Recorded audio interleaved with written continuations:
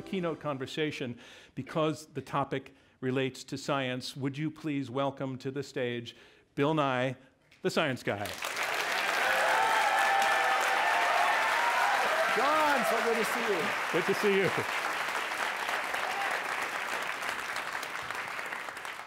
So that was the appropriate level of applause, I think.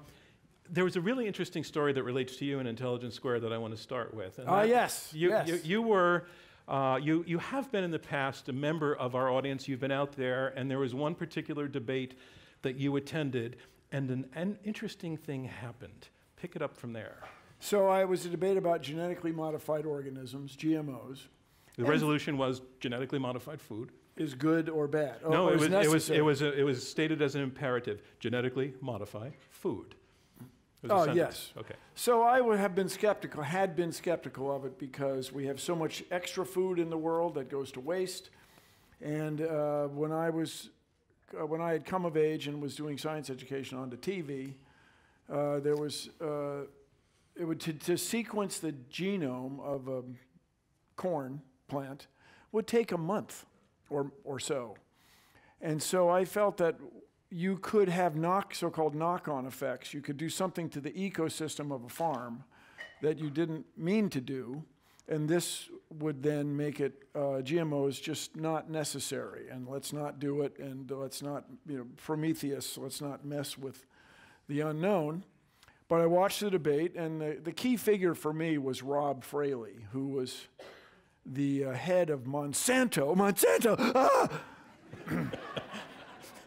And he was very compelling, and so he buttonholed me after the debate, and he invited me to St. Louis, to Monsanto, in St. Louis.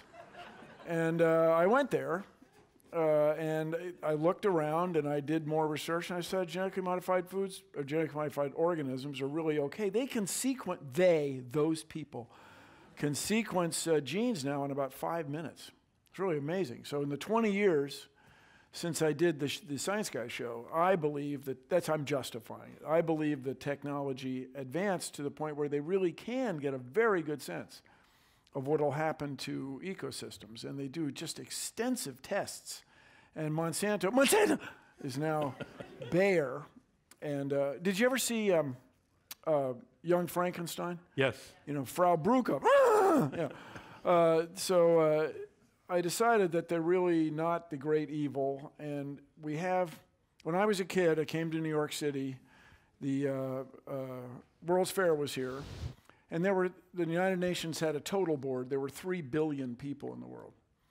As of today, there are about 7.6 billion people. They're going to be 9, they're going to be 10, probably 10 billion people, and they're all going to have to eat something.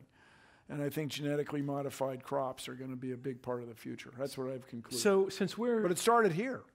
And that's what... Yeah.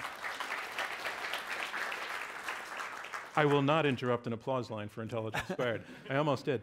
But it would be interesting to hear your experience on the process of changing your mind in the face of a scientific argument being put before you. Tonight we're going to be hearing scientific arguments.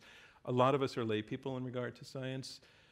Can you share 2 things? One, I'll ask it in sequence. I'll say the second question, repeat the second question later. But the first one is, in any way, was it difficult for you to let go of a conviction? What's that emotional process like?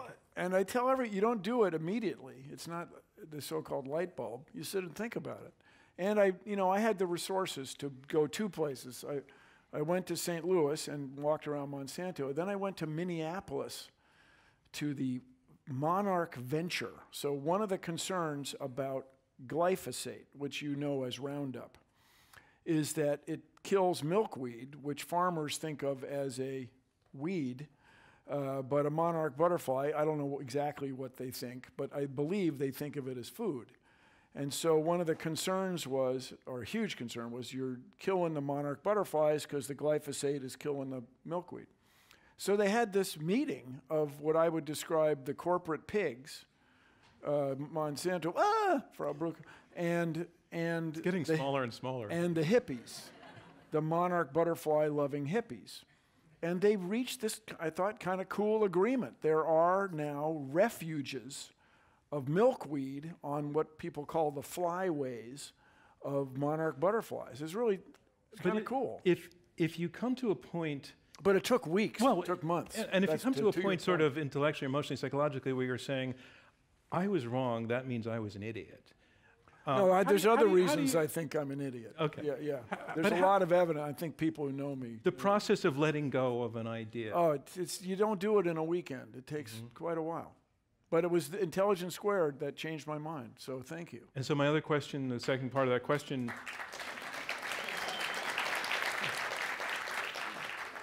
That's it.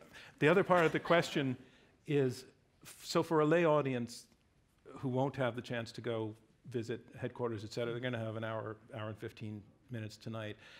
How do we listen to these arguments? How do we judge the quality of the arguments that are being made when science comes into it? What should we be listening for? Well, in general. I mean, to me, science is a discipline, and it's a habit of mind that is really takes years of messing with it to overcome. You know, we have this expression, confirmation bias, where you have a belief, you see something that confirms it, and you embrace that. You see something that would, if there's a verb, disconfirm it or deny it, and you push that away. So in science, we do our best to be objective. Now, humans are doing it, so there's going to be humans involved, but the idea is to evaluate evidence. The modern word you use is critical, to think critically about evidence. It's a habit of mind that takes a long time. I'm a mechanical engineer, and you know, if the car doesn't stop when the brakes are applied, then there's something wrong with the brakes, people. We got to address this. You can't ignore it. And so tonight, I am doing my best to be agnostic. I want to hear what these people have to say about nuclear power. What are you going to be listening for? There's a couple things that everybody wonders about. Is what are we going to do? Let's save that one. But first of all, is it safe writ large? Is nuclear power safe? And then what are we going to do with nuclear waste? Is there a good place to put nuclear waste? Everybody wants to know that. Do you want it in your neighborhood or the other guy's neighborhood? And then there are extraordinary claims about how much it costs on both sides. Some people say it's very inexpensive. Some people say it's very cheap.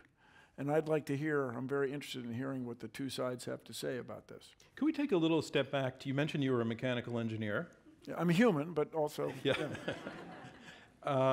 So you're an engineer who is mechanical, or you're an engineer? It's a great question. Yeah, I'll have to think about it. I have a card that says you're a scientist, engineer, comedian, author, inventor, education advocate, CEO of the Planetary Society, host of the Science Rules podcast. You starred in the Netflix show Bill Nye Saves the World, but perhaps Bill is best known for his children's science show, Bill Nye the Science Guy. Yes.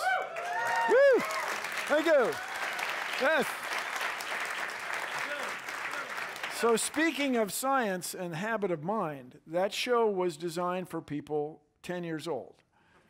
No, I'm not joking, because we had very compelling research that 10 years old is about as old as you can be to get the so-called lifelong passion for science. And I think it's about as old as you can be to get a lifelong passion for anything. If you know somebody who's a journalist, he or she liked telling stories before they were 7, you know.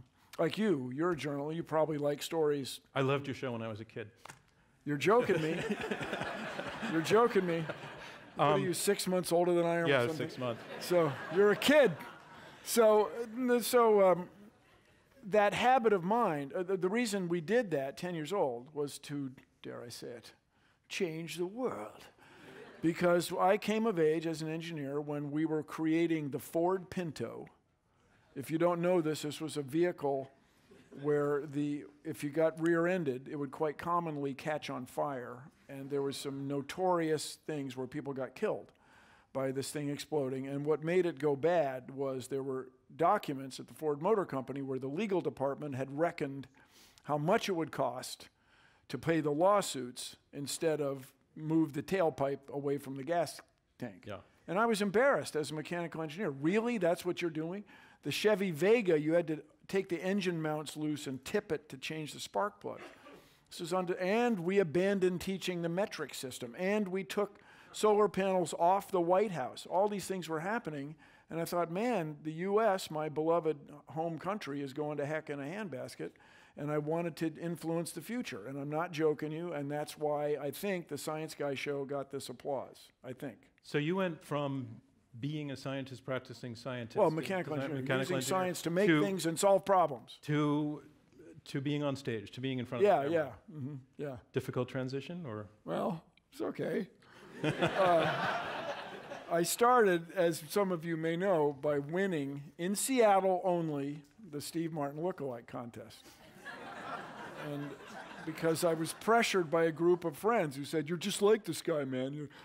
And I just really respected what he was doing as a comedian, where you have to the audience has to choose when to laugh. You can't force it.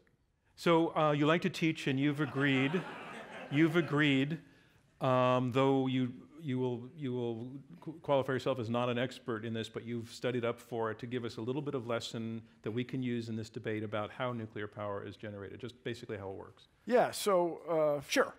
So I bet most people here know that we have discovered electrons, protons, and neutrons. And so there are certain elements that are created in essentially exploding stars that contain energy, primordial energy in them that's still there today. And you've heard of them: uranium. You might have heard of neptunium, which is only would exist for a brief time. Anyway, uranium decays. Some of the neutrons go flying out of it. And if you can get the neutrons to run into each other, it generates heat. And we love heat. We take the heat and we boil water or some coolant and run a turbine, which turns into an electric generator, a coil of wire moving through a magnetic field, and we get electricity. So it's heat. And so this is called fission. And it's a process different from what happens inside a star. That's fusion. But it's big atoms falling apart. And the energy of big atoms falling apart we harness. But the same flying apart atom will damage your DNA. And so this is why that's radiation poisoning, or you don't want that, and that's why people are afraid of it. When people talk about nuclear waste, what is the waste? So right now, we use a certain fraction of the uranium and then bury or put the rest of it someplace. And there's big concern if bad guys or bad gals got hold of the right amount of uranium, nuclear material. There's another fabulous adjective: fissile material, that which could be fissioned. Then you could make a bomb. And even easier would be to make a bomb that doesn't really explode the way you might think of at Hiroshima and Nagasaki with the mushroom cloud. It's just radioactive, and you blow it all over the place, and then you'll have this mythic thing called radioactive fallout. And fallout is just dust that's now radioactive, that now has these neutrons flying off it, or gamma rays flying off, a high energy electromagnetic radiation like light flying off of it, that damages you and can make you sick, and everybody's afraid of it. And so if the wrong guys got hold of this stuff, it potentially could be really dangerous.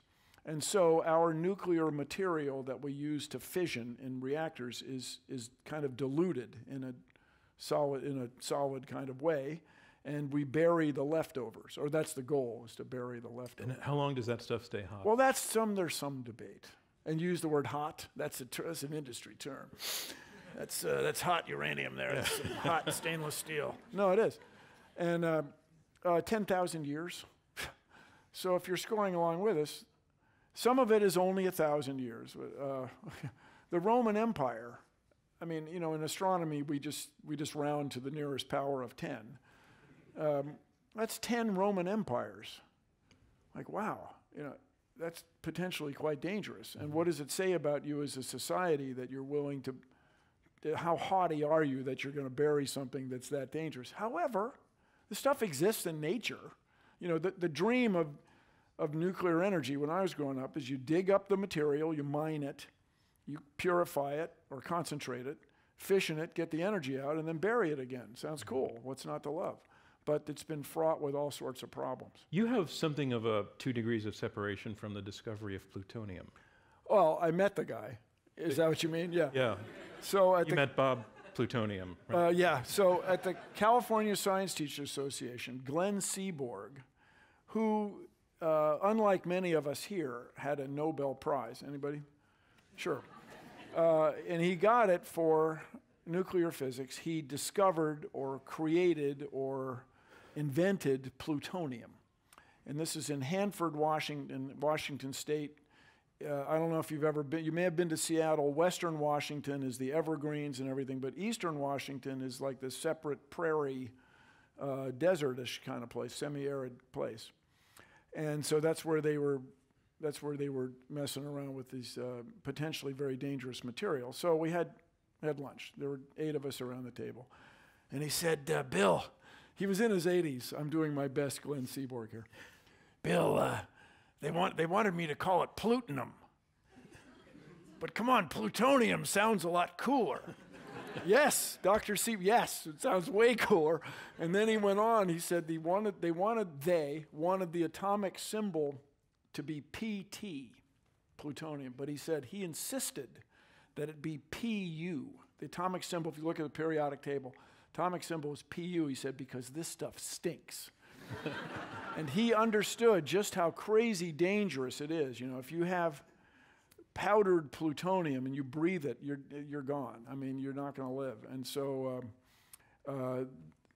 plutonium, it turns out uranium is 92 protons, plutonium is 94, and it has more energy and is more extraordinary. Is extraordinary, and you can make the mythic plutonium weapon, which is a super powerful nuclear weapon. And the dream of, I imagine people, what I'd like to hear is one of the ideas is to take uranium and breed it, that's a verb, into plutonium, and then use the plutonium to make heat and energy and electricity. But plutonium is nominally dangerous, and but at the Planetary Society, one of the things we've strongly advocated for, you know, there's the word isotope, which is, so the atomic number is how many protons. The isotope has extra includes the number of neutrons. Protons and neutrons weigh almost exactly the same or have the same mass. So plutonium-239 is what you use to make weapons. Plutonium-238 is what we use in spacecraft because it stays hot for decades, stays orange hot for decades. And so with the right thermocouples, or sort of equivalent of solar panels encasing the plutonium, you get electricity for decades. And the 2 Voyager spacecraft, which have gone beyond the solar system, or as far as anything's ever gone, rely on plutonium. They're both still working. Launched in 1977, they're still working. The Curiosity rover on Mars has plutonium-238. It's still working. So that aside, that stuff's cool, but we're here to talk about nuclear power, right? Which is a different use of this stuff. A term we are likely to hear tonight, what is a sievert? Oh, a sievert. Sievert, that's 100 rem. That's what she is. Yeah. I think we all knew that. Yeah, so since the 1940s, people have messed around with trying to decide what the biological effects of ionizing radiation, this stuff, will do to you. And they came up with this thing, Röntgen equivalent man. It wasn't W, it was M. And this is how much damage it would do to you. So a sievert now, what we all want, you know, I quote, of course, Ernst Rutherford, all science is either physics or stamp collecting. Meaning all science is either physics or just keeping track of, you know, other things. So, chemistry is really physics and biology is really chemistry, so biology is really physics. So it's all, yeah. So sievert is based on the fundamental units of meters, seconds, and kilograms. And so it's based on, if you have a volume of air and you ionize what would be an amp, a coulomb, or, you know, an amp of electricity, then, and you put that on a person, how much damage does it do? That's what a sievert is based on. And let me just put it this way. Every year we get 2 or 3 millisieverts, 1,000th of a sievert. If you were to get 5 sieverts, 5,000 millisieverts, you'd almost certainly die. Half the people in the world would die within 60 days. And this is, you know, at Chernobyl was the famous thing or infamous thing where people got a lot of sieverts and they died. And radiation poisoning is this crazy, complicated thing. It breaks down your DNA, your fast-producing cells like in your intestine. That's why people start vomiting. And if it gets in your lungs, the fast-producing cells, it's just really weird stuff. So you don't breathe plutonium, you know. I always love to leave things on a positive note. But here's the thing, And it's so- very well understood. I mean, I'll give them that Okay. it's very well understood. And I'm sure this is going to come up. You know, we've had 3 just really weird nuclear events. 3 Mile Island, which is in Harrisonburg, Pennsylvania. It's right at the end of the runway, and they had a leak, and the evacuation plan sent people in the same opposite directions across the same bridge. Nothing exactly went wrong, but it's undesirable. And then Chernobyl was just a mess. I mean, a dangerous, horrible mess, killing people, estimate, 4,000 people or something. And then now Fukushima. And so these are three, hang on, so these are 3 accidents that, okay, there's industrial accidents all the time. Since we're getting into the debate material here. Well, here's what I want to hear from these guys and gal, is the public, the problem is the public is aware of these things, and how are we going to address that? Sorry to go on a big digression there. I want to say this to end it on a positive note. It has been a pleasure and an honor and a lesson. Thank you very much, Bill Nye. Let's change the world. Thank you. Cool. Thank you so much, John. Thanks for that extra bit. Sorry, I didn't mean to mess That's it up. okay. Cool. Thanks. Let's listen. Let's hear what they have to say. Critical thinking.